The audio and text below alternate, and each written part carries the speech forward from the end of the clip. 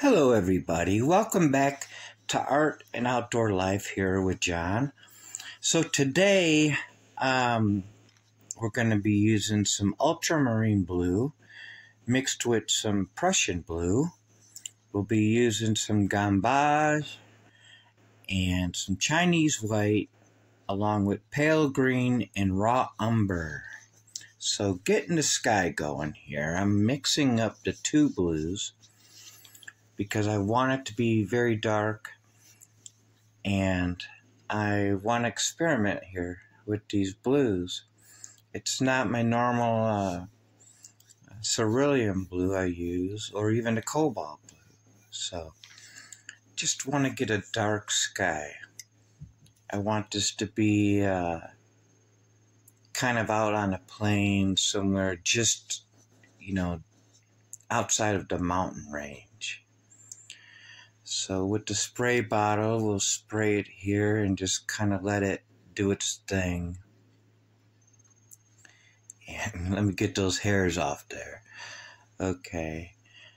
So, yeah. And when you spray the bottle, it will thin out the paint some. But that's okay. So I want to put a deer scene in here. I've only did a deer scene one time, so bear with me while I try this. By the way, I hope that you're having a good day and a good morning, a good evening, wherever you are. Okay, so let's see here. And I want to put a river in here as well. And just kind of going through a few things. We'll be using mainly the hake brush here and the fan brush are going to be the primary brushes. So here with the little dark blue, give these mountains, make the mountains, make them go across. Yeah. And I think I have the flat brush too, which I'll be using.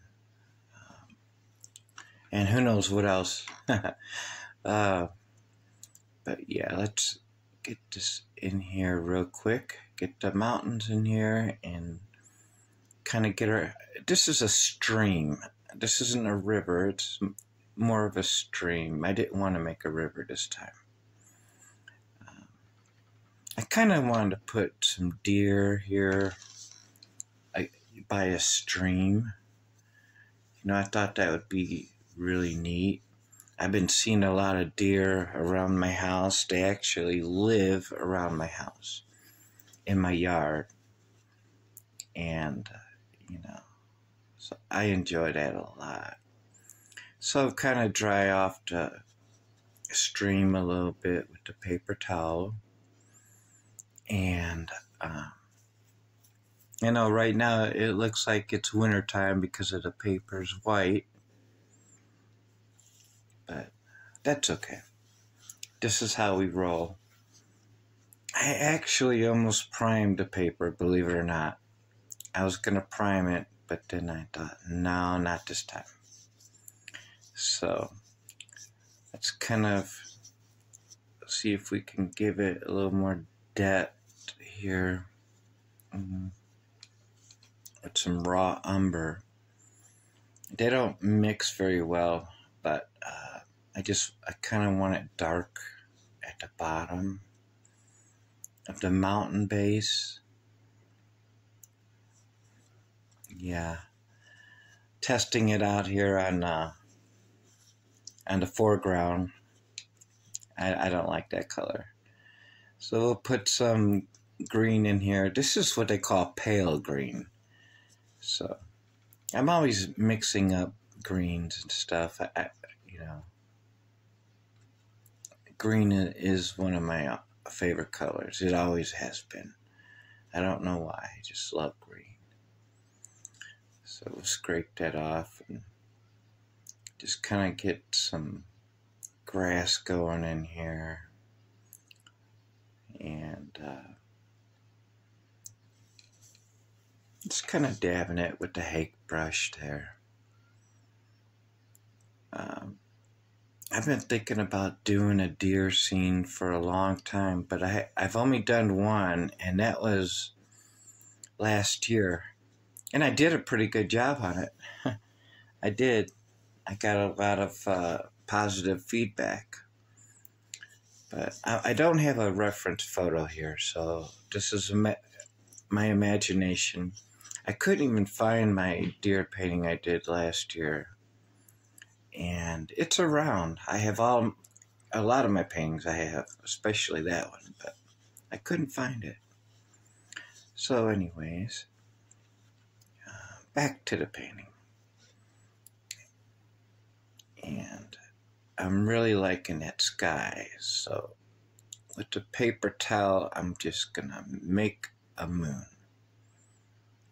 Don't press too hard, or you'll do what I just did. I tore into the paper a little bit. But that's a nice white moon I got there. I didn't want a big moon. I didn't want to use white for my moon. So now I'm with the paper towel trying to get shades. Even though I am drying the green, I'm also getting shades, if you can see that. Paper towels and napkins are so good. They do so many things.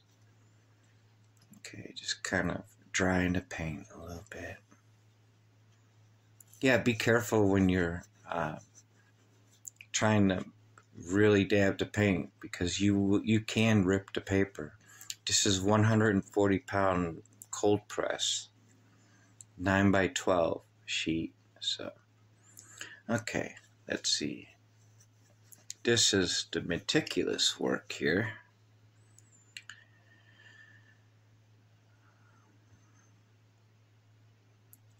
Big ears.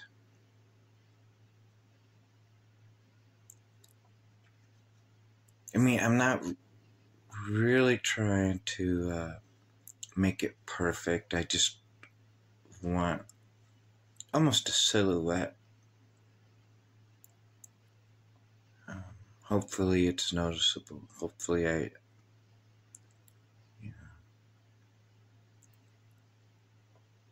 this is the only tight part of the painting. I'm so used to doing fast and loose that okay. Got one. Let's see how I want this one facing me, facing the camera. Got those nice, beautiful ears. Maybe this one's just looking at the viewer, looking at us, saying, okay, I think I see somebody. And that's not too bad. That's not too bad. The trick is going to be to paint around them. So some gambage here. It mixes well with the green. Just to kind of give it some depth.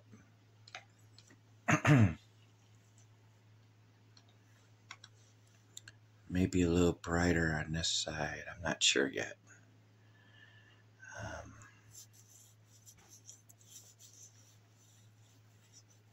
Kind of give it, kind of give it that midnight glow in a field. And there's definitely, between the mountain and the field, there's definitely it's looking like it just goes straight to the field. I really don't want that, but we'll see how we can work around this.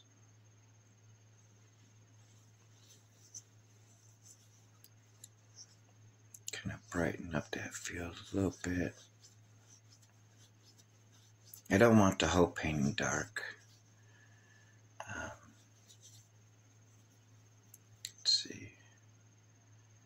Maybe try to make a little mound, or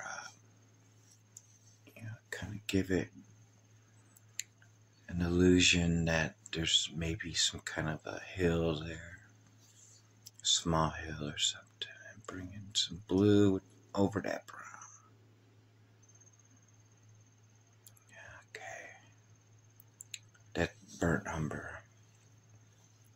Put a little bit more, just pale green in here, and getting shapes, getting shades.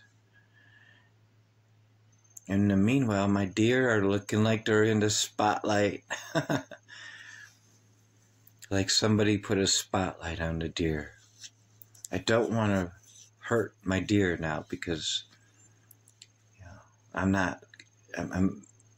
it's only the second time I ever tried this deer. So let's get some of that. This is where the Chinese white comes in nicely. And if you notice, the Chinese white here, and it should work out right, won't be as bright as the moon. And the moon is actually the paper itself. So it gets some really nice highlights. I mean, that's a bright moon we got coming in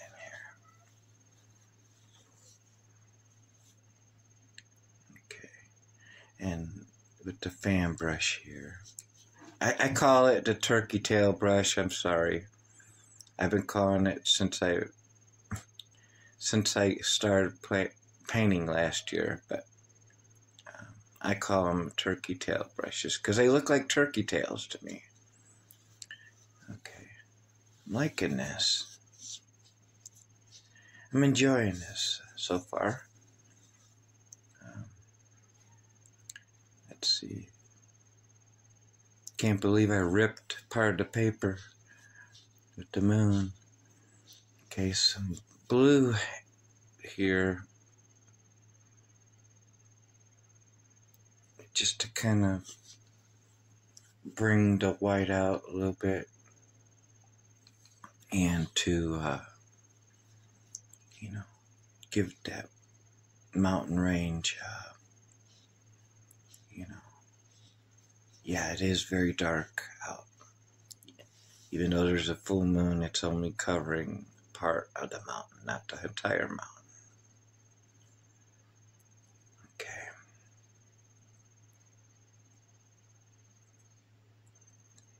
A little touch up here and there. Okay.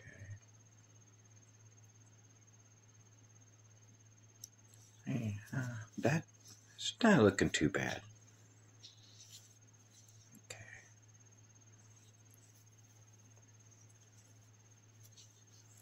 Now, we can do this over here. This would definitely work. We want to make that transition somehow from the mountain to the prairie, to the plain area.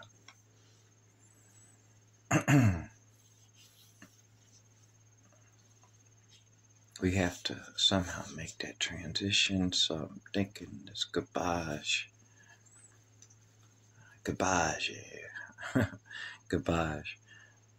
would probably help make this transition. And a little bit on the mountain, maybe I can give it some of that greenish,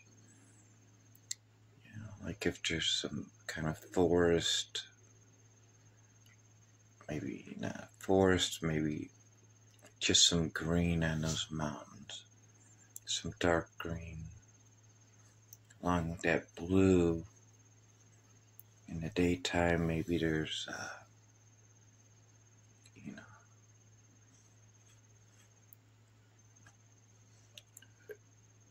there's some elements of trees and bushes on that mountain.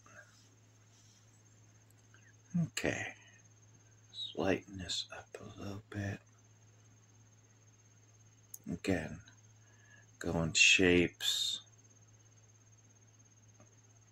those shapes. I also want to be a little spontaneous too, you know, just kind of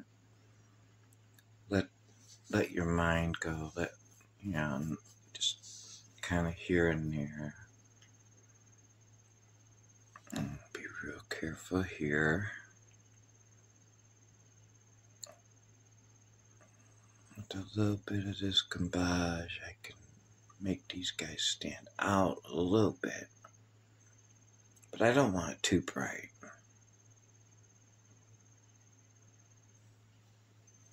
I also don't want to ruin my deer.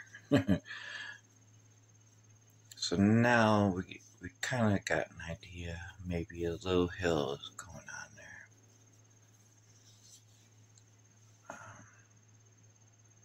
there. Okay.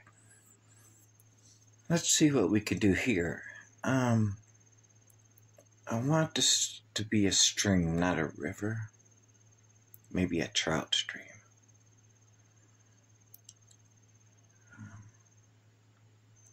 So I don't want it very wide, but I want it to go back up into the mountain as if it was coming from the mountain.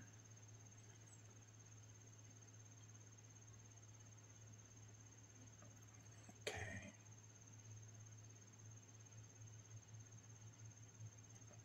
Yeah, I kind of like that moon reflecting on the stream. See if we can get in there. Looks a little funky, but I think it would be okay. We could fix it. Can always fix something, you know. And you know, if you feel like you can't fix it, then you could be creative and do something else. Now let's make this little tree here. I just want one tree.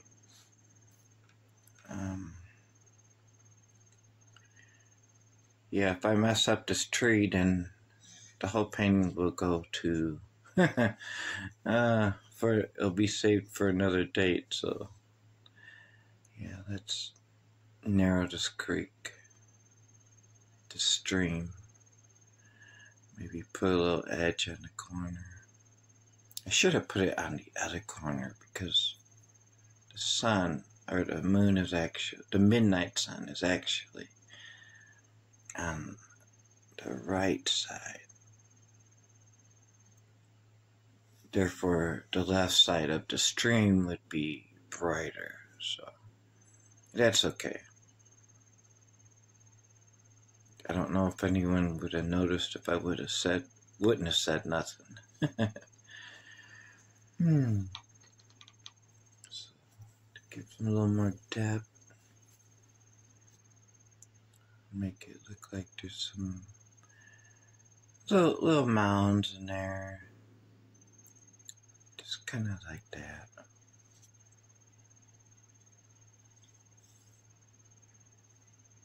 I don't want to do much with this tree. I mean, I can come back and paint later. I can come back and save it for another day. Right now I'm very tired and I just felt like I wanted to paint something. So I'm going to let you go. I want you guys to have a wonderful day and evening. And please like and subscribe. If you enjoy these videos, please hit the subscribe button and I will talk to you later. You have a wonderful day. Thank you for viewing. Okay, maybe I don't want the tree to be too big. Just a little bit there. Not too many leaves on it. Not right now. And put a little bit orange in there. Let's try not to muddy it up.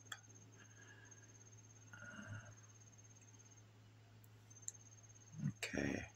And and this should be this, and I'm just calling it a day. Talk to you guys later. Get this going here. I gotta know when to stop. Don't want to overdo this.